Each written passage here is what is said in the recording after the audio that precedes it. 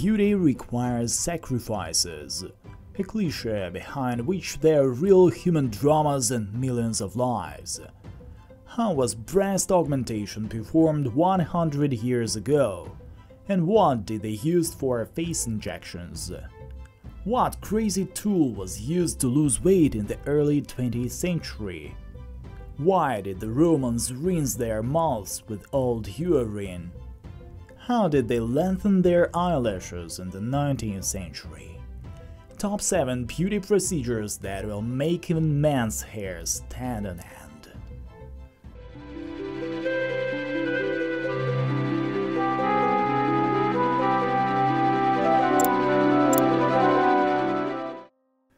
In the 7th place, breast augmentation, lip augmentation, and anti-wrinkle treatment.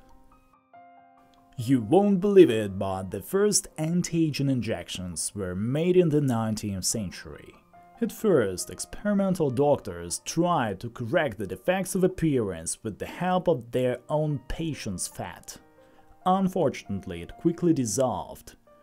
Then they turned to paraffin wax. It was injected in wrinkles to smooth them. Paraffin wax injections were also used for breast augmentation and even lip augmentation. But the consequences were tragic. Paraffin wax congealed under the skin in a dense heavy mass. Hard, painful lumps formed under the skin or in the chest.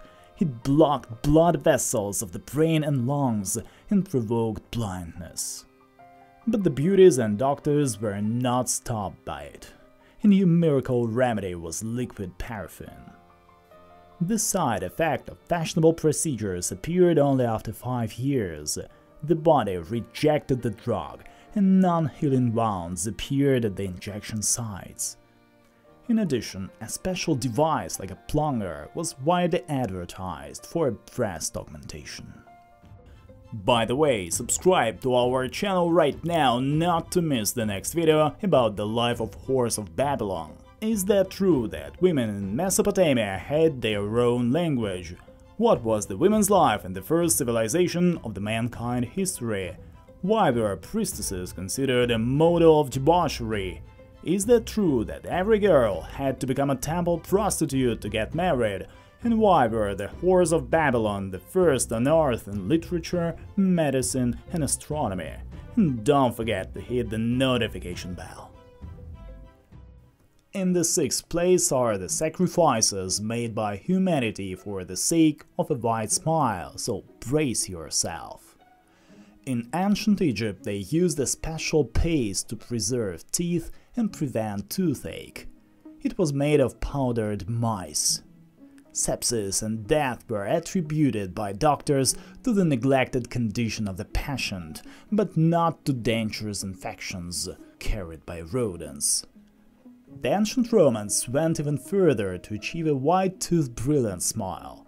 They rinsed their mouths with urine, and we are not talking about ordinary urine, but about aged in containers for a long time. Such bleach was popular, and sometimes there was not enough human urine, so animal urine was used as substitute. In general, the remedy was pretty effective because of the ammonia which bleached. But did they really need such a sacrifice? The 5th, tapeworm tablets. Well, what about the battle for a slim waist? In the 19th century, ladies also dreamed of losing weight, but there were no gyms then. The poor things suffered even worse than we. Did you see what waistlines were in fashion then? The standard of those years was considered a 16-inch waist. It is about 40 centimeters. So, to eat and lose weight, women took pills with tapeworm eggs. They planted a huge tapeworm in their body. The parasite grew inside the host, absorbing some of the food eaten. The more the host eats, the larger it grows, up to 6–10 meters long. It can travel through the body, eating the liver, kidneys, and even the brain. Oh, and there was a scandal when the content of the pills was revealed. However, mankind dreaming of losing weight didn't stop there. In the 40s, such weight loss machines became popular in America. They consisted of a special chair that massaged the patient's leg with metal rollers. Charm and pallor. In the fourth place are poisons. For many centuries, the most popular facial remedy was lead and vinegar, which were used to make white face paint to get that romantic pallor that was then at its peak. Lead caused aggression, headaches, vomiting, seizures, and death after all. When deadly lead went out of fashion in the 19th century, a new miracle remedy appeared. It was arsenic. And it helped. Arsenic really made the skin pale, but there was a side effect: death. A product called Dr. Mackenzie's harmless arsenic plates for better skin appeared on the market. Lotions with arsenic were applied to the skin. Arsenic was eaten. They used it to improve the blood, as they believed. It was necessary to take arsenic little by little, gradually increasing the portion. The amount of poison in the body accumulated, and over time it caused thyroid problems and death.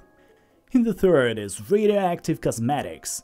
Yes, we're not the first who are trying to fight wrinkles. They tried before. In the 1930s, humanity found a new super remedy for wrinkles: radioactive cosmetics.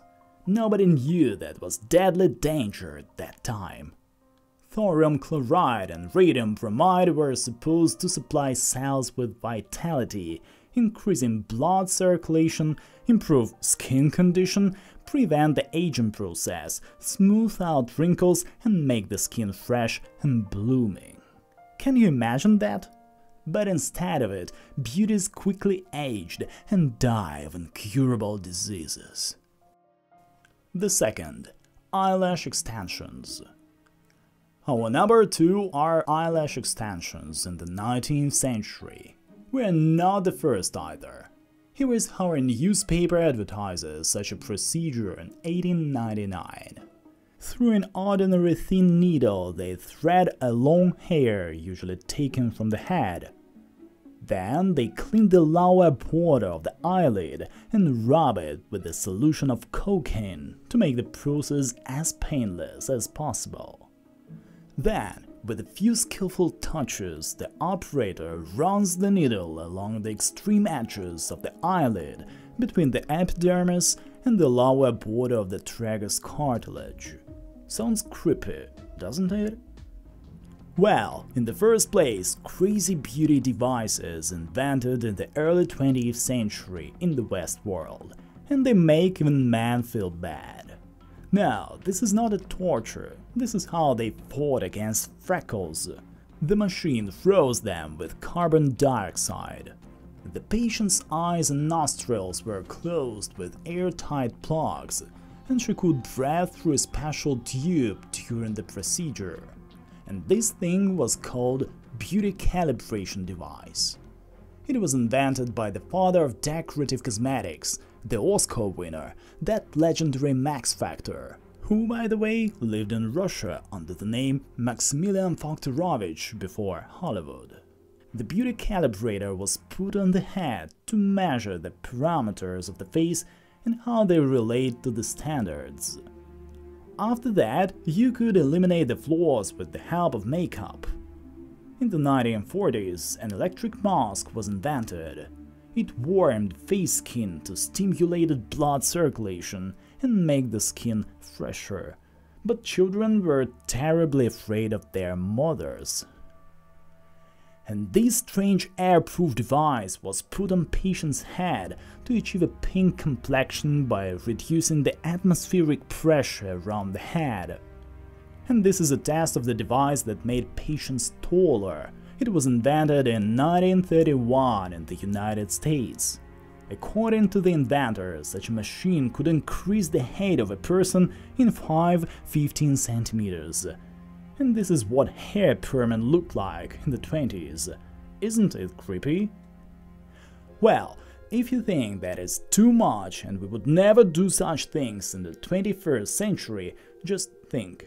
Today, Women suck fat of their things for beauty, stick needles in their faces, and inject deadly toxins to get rid of wrinkles. But who knows what will be written about our eccentricities in the 23rd century. Do like and subscribe if you enjoyed this story. Oh, and click on the bell so you get notified when the new episode comes out.